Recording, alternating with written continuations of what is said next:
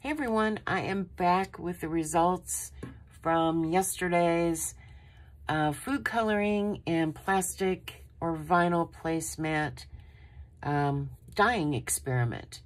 So the only thing I did once the video had stopped was I went back and added a few more sheets of each of the type of different papers that I used, just so we could kind of see a difference in the variation in color and the way it took the color going up as it stacked on top. You kind of have to be patient with it. I did crank the heat up to about 275 degrees. And after about 20-30 minutes, I took the pan out carefully, took the weights off of it, and then took the first couple sheets off, put the weights back on, and put it back in.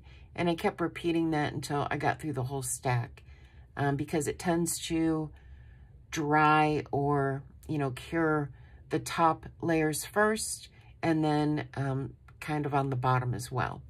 So I went in and added a few more of the music sheets. So I have 5 in total of the music sheets. So this came out really cool. I am absolutely loving that. Now you'll see that most of them, the fronts will be really show that stencil really well, the stencil effect, and the backs are a little bit more mottled looking, but there's nothing wrong with that. Totally usable in ephemera. Again, more mottled, a little bit more detail around here. Definitely this is, we got the real cool effect from that one placemat on here. More mottled on the back. More the effect around here. Now this one hit around the edges more so, but it's kind of pretty cool and I like it. This side has got the mottled effect. And one more. So this side took it really well. Now this sheet is over 100 years old. And you can tell the way it's, kind of ripped, and I don't know. I just know because of the way the paper feels. It's very different feeling than the other ones. So that one turned out pretty neat. And we still got a little bit of imaging on the back. So that one's not too bad as far as being just blurry on the back. Now, let's check out the cartouche sheets. These turned out pretty neat. And I don't know if it's because they were smaller, so they made more of a contact with everything. It's all kind of guessing how things really played out in the water. And in the heat, in the pan, that turned out really cool. I like that little bit of a shadow effect from that placemat.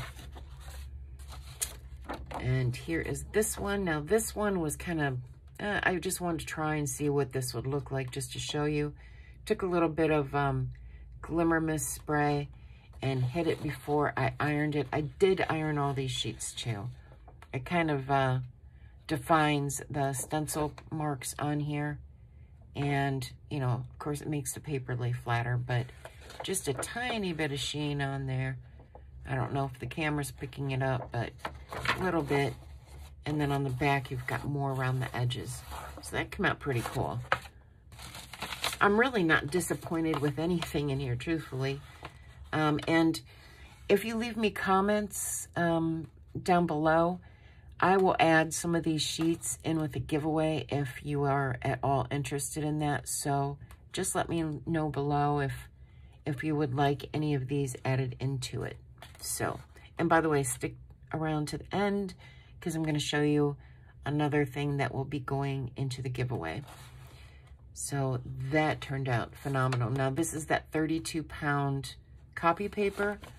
This is Hammer Mill 32-pound, and I think it just, well, number one, it prints really well for digitals, but it also took the food coloring really well, and the transference of the placemats onto the back and front.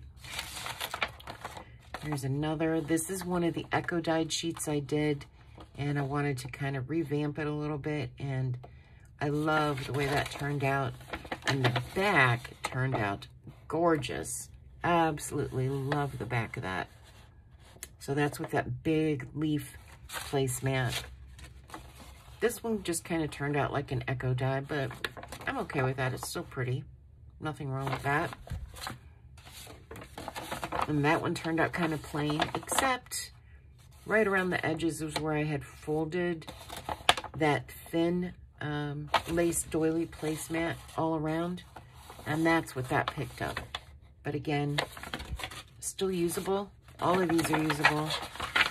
This is the piece where the placemat had been cut and I had the little squares. So you can see it definitively here.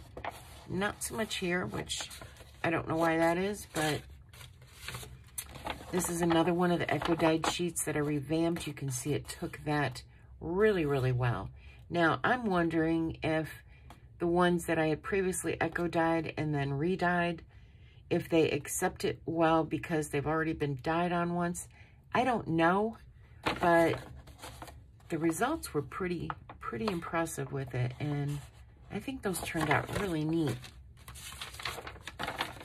And there's one. It's real faded, but again, it's with that leaf placemat on there. And that's one of the echo dyes as well that I had done before. See there, we got the little, that one ripped. And I don't know if that was my cat when I had them laying out to dry. Could be, but pretty neat. Kind of faded on the back. And you know, if something rips like this, don't throw it away. You can still rip these apart or cut these apart and use them for collaging on ephemera like tags or journaling cards, something like that. Here is one of the pieces of parchment paper that we put in. And it really didn't take well on the one side, but this side, it's not real strong of an imprint, but I like it because it's kind of faded, so you can see the parchment clear on this side, but then you can see the stenciling effect from the placemat on the other. And here's a piece that obviously was very close to the bottom of the pan, or the sides, so it hit that metal and it cooked it. It literally cooked some paper. But still cool. Again, that parchment paper, you can see it really took the dye at the edges, and that looks really neat. And it did the same thing on this side, but a little bit stronger. Very cool effect. This one, I can only think that maybe some pieces of the hibiscus kind of settled in between, and I can tell it did in some spots. But in order to get this color like this, it's like way different. I think there's only one other sheet that's got like that shock of pink to it. And it's like I did separate batches for these and I really didn't. So this was one of the previous dyed echo pieces as well. And I had redone it and that came out really cool. Absolutely love that. So here's the shocking pink. This is also to, I think this is like 40-pound weight cardstock. So this is a lot thicker, or paper, a lot thicker. Why, if that's why it absorbed, I don't really know. It might have been more towards the bottom of the pan. That's what I'm thinking happened.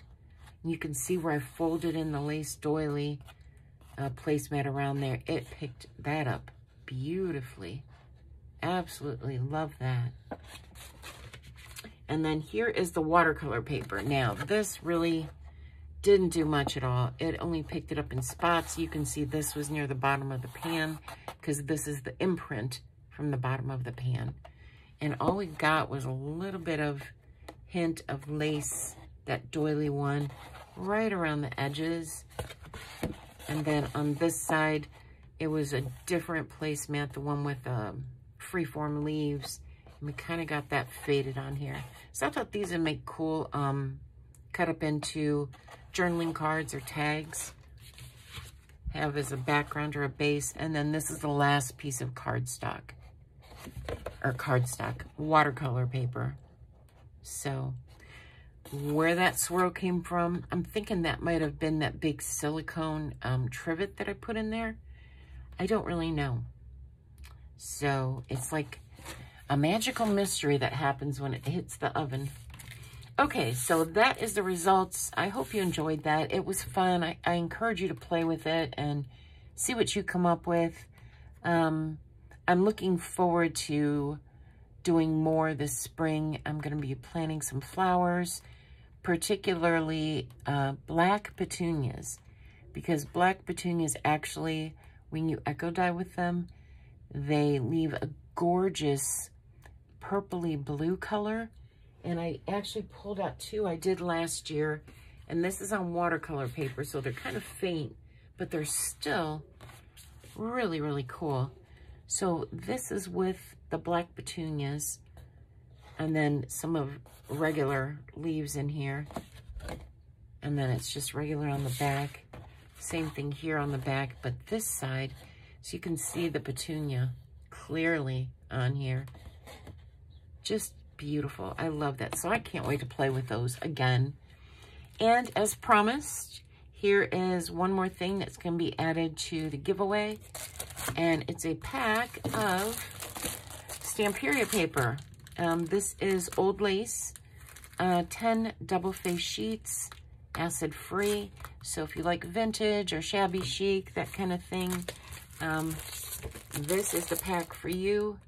There's a lot of cut-aparts in this, I do know that. But gorgeous papers from Italy, and they are going into the giveaway. So, stay tuned for the next video. I have no idea what I'm going to do.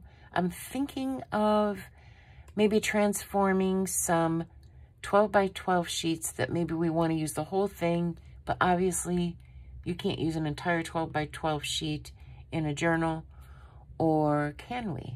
I guess we'll see. So thanks everyone for watching. Take care, be safe, stay healthy, and I will talk to you all soon. Bye.